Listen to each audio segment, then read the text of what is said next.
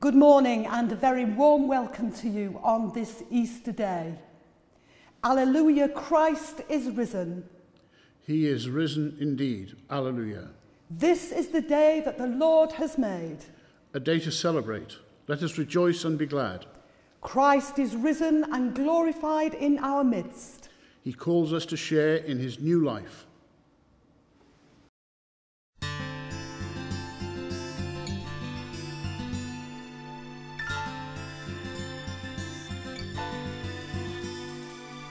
Gates and doors were barred and all the windows fastened down. I spent the night in sleeplessness and rose at every sound, half in hopeless sorrow and half in fear the day would find the soldiers breaking through to drag us all away. And just before the sunrise I heard something at the wall. Gates began to rattle and a voice began to call. I hurried to the window and looked down into the street, expecting swords and torches and the sounds of soldiers' feet.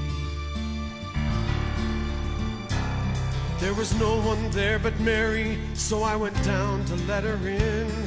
John stood there beside me as she told us where she'd been. She said they've moved him in the night, and none of us know where. The stone's been rolled away, and now his body isn't there. We both ran toward the garden, then John ran on ahead. We found the stone and the empty tomb, just the way that Mary said. But the winding sheet they wrapped him in was just an empty shell. And how or where they'd taken him was more than I could tell. Oh, something strange had happened there, but just what I didn't know. John believed a miracle, but I just turned to go. Circumstance and speculation couldn't lift me very high, 'cause I'd seen them crucify him, then I saw him die. Back inside the house again, the guilt and anguish came. Everything I'd promised him just added to my shame. When at last it came to choices, I denied I knew his name. Even if he was alive, it wouldn't be the same. But suddenly the air was filled with a strange and sweet perfume.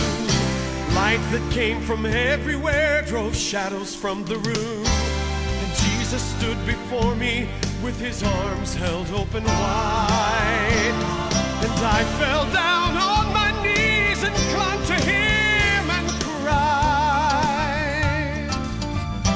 Then he raised me to my feet, and as I looked into his eyes, love was shining out from him like sunlight from the skies. Guilt and my confusion disappeared in sweet release. And every fear I'd ever had just melted into peace.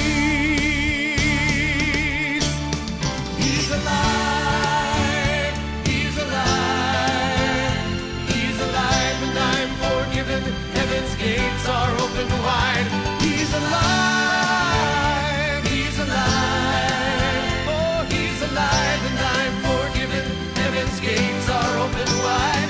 He's alive, he's alive, he's alive, he's alive, and I'm forgiven. Heaven's gates are open wide. He's alive, he's alive, he's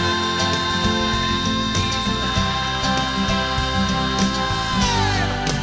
Jesus is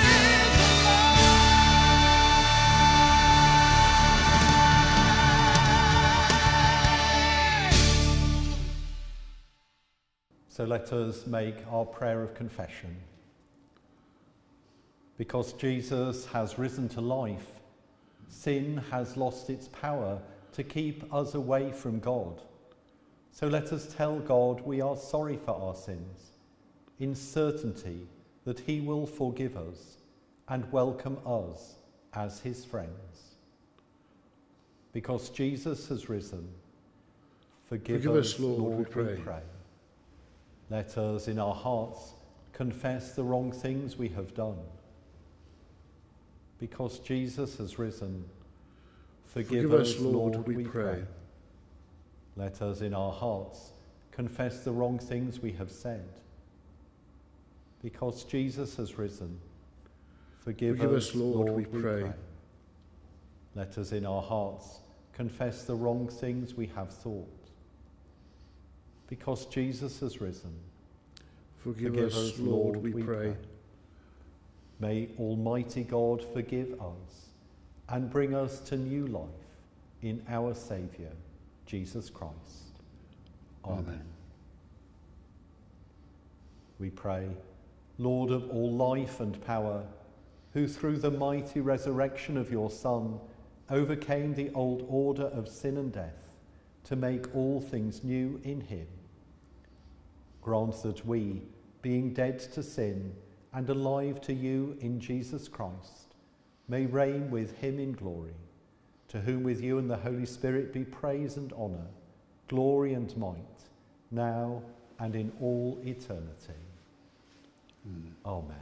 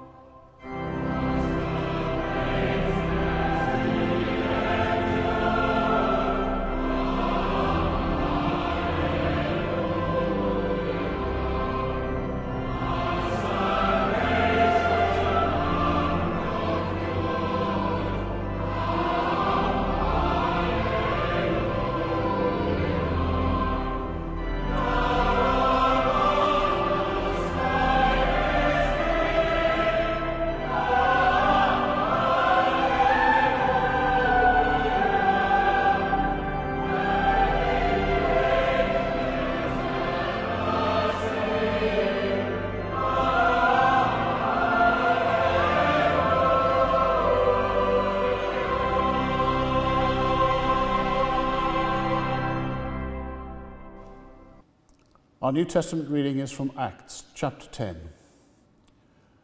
Then Peter began to speak to them.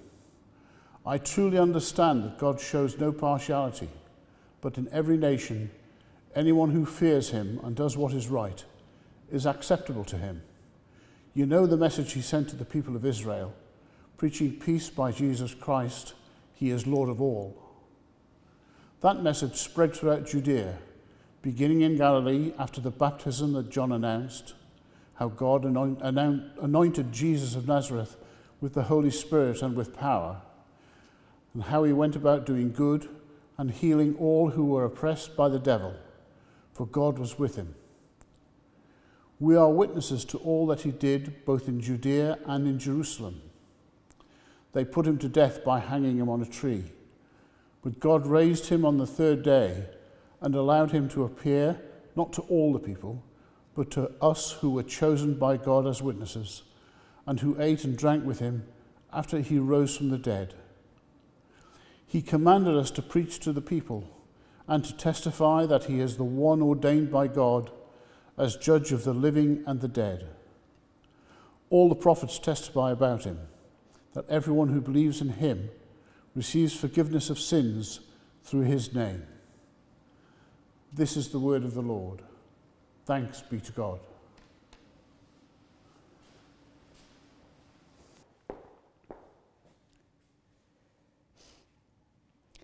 Hear the gospel of our Lord Jesus Christ according to Luke. Glory to you, O Lord. But on the first day of the week, at early dawn, they came to the tomb, taking the spices that they had prepared. They found the stone rolled away from the tomb, and when they went in, they did not find the body. While they were perplexed about this, suddenly 2 men in dazzling clothes stood beside them. The women were terrified and bowed their faces to the ground. But the men said to them, "Why do you look for the living among the dead? He is not here, but he has risen. Remember how he told you while he was still in Galilee that the Son of Man must be handed over to sinners and be crucified, and on the third day rise again." Then they remembered his words, and returning to the tomb, they told all this to the 11 and to all the rest. Now it was Mary Magdalene, Joanna, Mary the mother of James, and the other women with them, who told this to the apostles. But these words seemed to them an idle tale, and they did not believe them. But Peter got up and ran to the tomb. Stooping and looking in, he saw the linen cloths by themselves. Then he went home, amazed at what had happened. This is the gospel of the Lord. Praise to you, O Christ. May I speak in the name of God, Father, Son, and Holy Spirit. Amen.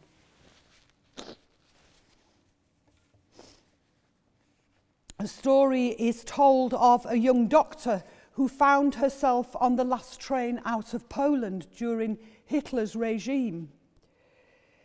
She had her firstborn toddler and her newborn baby with her. The bombing was fierce and the train had to stop many times for the passengers to take cover. Consequently, a trip that should have taken a few hours took a few days. The food ran out and there was no water, and when they arrived at their destination, the baby was starving and ill. Thankfully, a group of nuns met her there and took the baby to their hospital, where they would nurse it back to health. The mother felt a great sense of relief. But the joy was short-lived. The next morning, she was given the news that the hospital had been bombed during the night and that no one had survived. The mother was given a flashlight to search for her baby's body. What a tragic scene. Imagine the confusion, the pain, the grief, the hopelessness of a mother who herself was a doctor, whose hands and skill had doubtless saved many lives, but could do nothing to save her own child. She had done her best to protect the baby from danger and death, and it seemed that all would be well. But in the end, there was nothing she could do to prevent her baby's death. The unexpected news of her child's death filled her with despair and inconsolable grief. The mother desperately searched through the rubble for her baby's body, her toddler in tow. She was crying loudly, together with many others in the same situation, when all of a sudden there was another cry, the sound of a baby. She ran to where the sound was coming from, and there in the rubble she found her baby, still alive. What incredible relief mingled with joy. Her baby was alive. In an instant, the tears of sadness and the feeling of helplessness disappeared and were replaced by indescribable joy and relief. The end of the story was not hopelessness, but immense joy. On the Friday that Jesus died, Joseph of Arimathea and the women took Jesus' body down from the cross and laid it in a tomb. A stone was rolled over the entrance and everyone went home. We read that there was huge sense of helplessness, hopelessness and sadness that we all feel when we lose someone we love. Jesus was dead, and when a person is dead, that's it. There is nothing more to be said, just that terrible agony that we all have to carry about. But today we celebrate a different ending to the story. Today we celebrate with the same joy that that mother had when she found her baby alive and well, the baby she thought was dead. Early on Sunday morning, the women who came to the tomb were greeted by an angel who said, "He is not here. He has been raised just as he said." We are told that they left the tomb filled with joy and ran to tell the disciples. The mother who discovered her baby alive in the rubble and ruins cried with incredible relief, mingled with joy. The disciples could hardly believe it when the women reported, "He is alive. Jesus is alive." Easter is a celebration of Christ's victory over sin and the grave. The authorities thought that they were rid of Jesus once and for all, and that all the fuss over this so-called Son of God would be finished. They were looking forward to having all this behind them, and that would be the very last word they would hear of Jesus of Nazareth.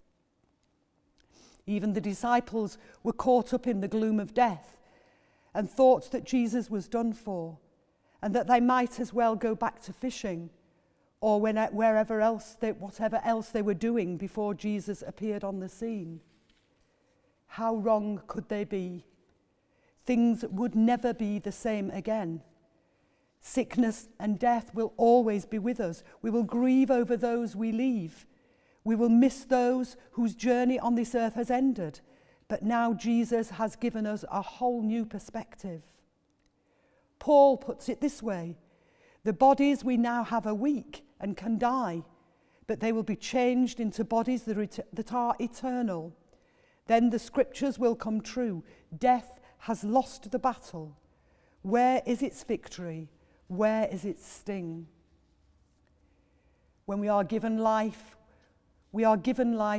when we are born. We are given a body which will deteriorate as we get older. One day our body will be laid to rest when our journey on this earth comes to an end.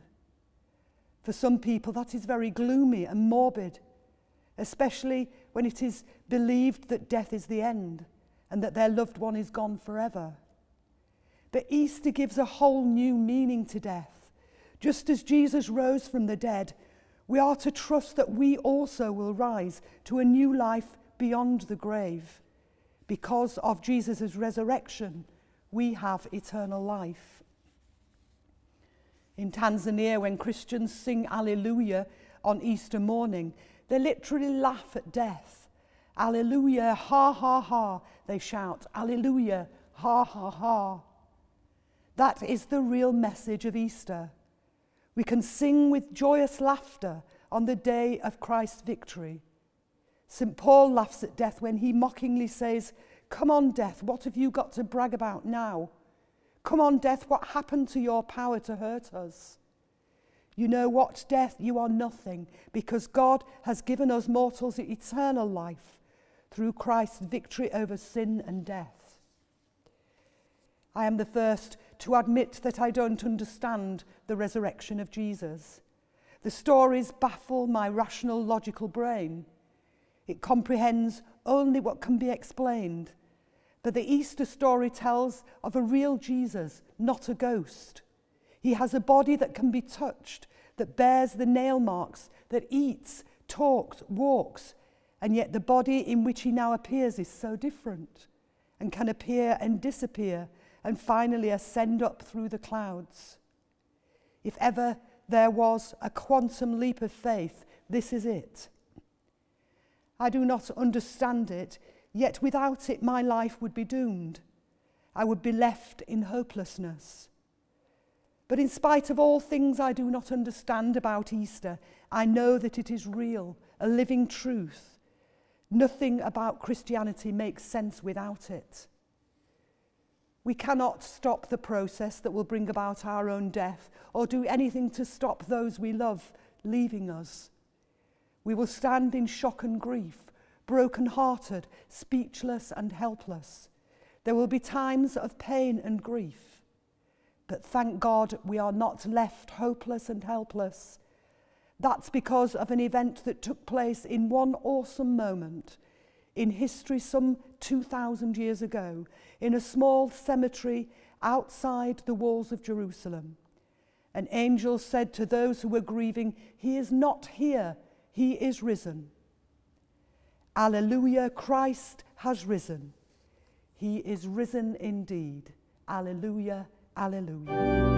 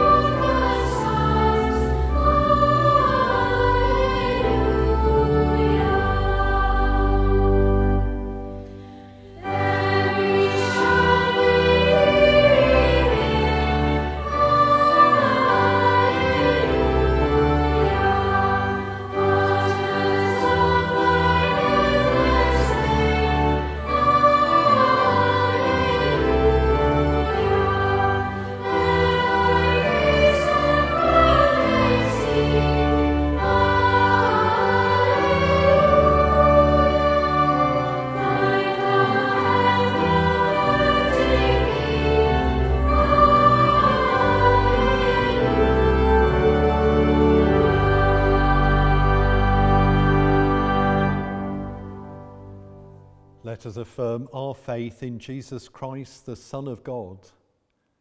Though he was divine, he did not cling to equality with God, but made himself nothing, taking the form of a slave. He was born in human likeness. He humbled himself and was obedient to death, even the death of the cross. Therefore God has raised him on high and given him the name above every name, that at the name of Jesus every knee should bow and every voice proclaim that Jesus Christ is Lord, to the glory of God the Father. Amen.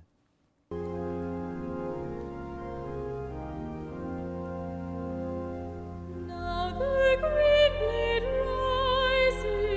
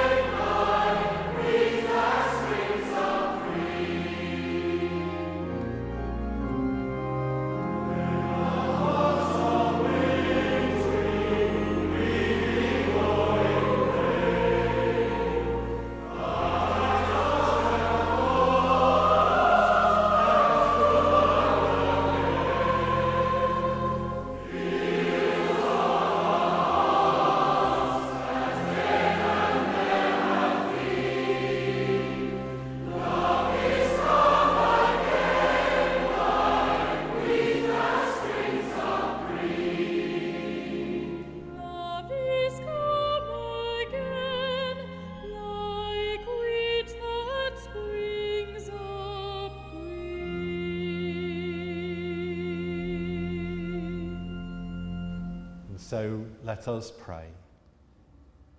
In joy and hope, let us pray to the Father, saying, in Christ our Lord, that our risen Saviour may fill us with the joy of his glorious and life-giving resurrection.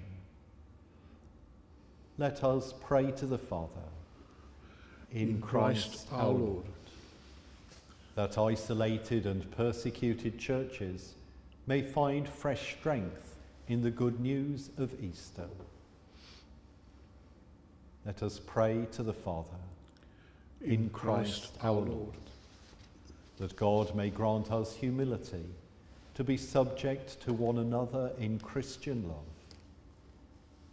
Let us pray to the Father, in Christ our Lord, that he may provide for those who lack food, work or shelter. Let us pray to the Lord, in Christ our Lord, that by his power war and famine may cease through all the world. Let us pray to the Father, in Christ our Lord, that he may reveal the light of his presence to the sick, the weak and the dying, to comfort and strengthen them. Let us pray to the Father, in Christ our Lord, that he may send the fire of the Holy Spirit upon his people, so that we may bear faithful witness to his resurrection. Let us pray to the Father, in Christ our Lord. We share in a moment as we bring our own personal prayers to God on this Easter day.